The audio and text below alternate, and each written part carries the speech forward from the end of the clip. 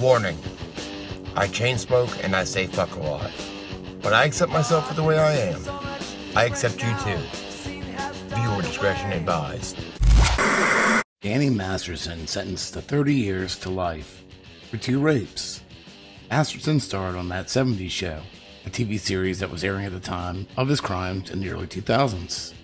Prosecutors argued Masterson, 47, had relied on his status as a prominent Scientologist to avoid accountability.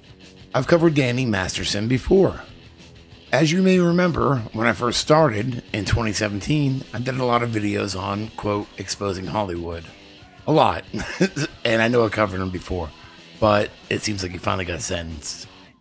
But this is a clusterfuck, so we'll try to stay on point. And one of his victims, Chrissie Bixler, slams Ashton Kutcher and Mila after Danny Masterson's sentencing. And although I missed the original Instagram story, because they're temporary, this is confirmed by Hollywood Life, September 9, 2023. Because Ashton Kutcher and Mila sent letters of support for Danny Masterson, where Ashton Kutcher called him a, quote, role model, and Mila said he had, quote, exceptional character. So from Chrissie Bixler, Dear Ashton, I know the secrets your, quote, role model keeps for you. One that would end you. Did you forget I was there? You were on speakerphone that night you called Danny on February 21, 2001. I heard everything. I heard the plan. In my opinion, you're just as sick as your, quote, mentor. There's a little more to it, because she also writes to Mila, too. But that's mostly about Mila being groomed, pretty much. And like I said, we were going to try to stay on point. So, she mentions a date, February 21, 2001. Well, what happened that night? Kutcher said he and Ellerin were scheduled to go out on their first date on February 21, 2001, the night she was murdered. He told investigators he was running late when he went to the 22-year-old's home and knocked on the door to take her to a post-Grammys party. During opening statements, prosecutors described the scene. Mr. Kutcher looked in the window and saw what he thought was spilled wine on the floor. We believe now the evidence will show that was actually blood. Investigators believe Gargiulo attacked the fashion student from behind when she got out of her shower. Kutcher testified he left when Ellerin didn't answer her door. He assumed she was upset and departed without him because he was late. Ellerin's roommate found her the next morning, brutally stabbed to death. Prosecutors describe Gargiulo as a methodical and systematic killer. He's accused of attacking at least 4 women, 3 in California and 1 in Illinois. 2 of his California victims, including Ellerin, died. In the LA Times, Saturday, February 24, 2001. Arrest near and fatal stabbing in Hollywood Hills, police say. Los Angeles police investigating the death of a 22-year-old woman and found fatally stabbed in her Hollywood Hills bungalow were close to making an arrest, LAPD officials said Friday. Neighbors said Ellerin and her boyfriend had rented the wooden yellow bungalow just a few blocks from Hollywood Boulevard last fall. Quote, they sort of kept to themselves. Nobody in the neighborhood seemed to know them, said Brenda Wooding, who lives next door. Wooding said Ellerin's home often had many people coming and going. She said Ellerin and her boyfriend also drew attention in the neighborhood because they were in their early 20s and were renting a house in an area where similar properties go for about $2,500 a month. She said she saw Ellerin's boyfriend in front of the house Thursday morning crying and being comforted by friends. Downing said the police did not consider the killing a random act. Quote, the person who did this is not running around on the loose in that neighborhood looking for victims. Now, it's important for you to know that no one's accusing Ashton Kutcher of murdering anybody. Let's make sure we're very clear on that. There's some spin out there, people trying to imply that. I'm not accusing. I'm not saying it's not possible. What people are trying to imply is that because Ashton Kutcher wasn't honest during this period, we're going to explain what the accusations against him are. This guy, Michael, the serial killer, was able to go do it again, because the cops weren't able to actually process the case because they knew Ashton Kutcher was indeed lying. From the Courier Journal, Thursday, May 13, 2004. The Buzz. Unsolved mystery. The parents of a 22-year-old woman who was murdered 3 years ago are blaming Ashton Kutcher, the star of Punk'd, for hindering the investigation into their daughter's death. The 26-year-old actor was supposed to take Ashley Ellerin, fashion student, to the 2001 Grammy parties. But when he arrived to pick her up at her Hollywood bungalow, she never entered the door. Kutcher looked through the windows and said he noticed dark stains on the floor, which he thought were caused by a wine spill. So he left and attended the parties solo.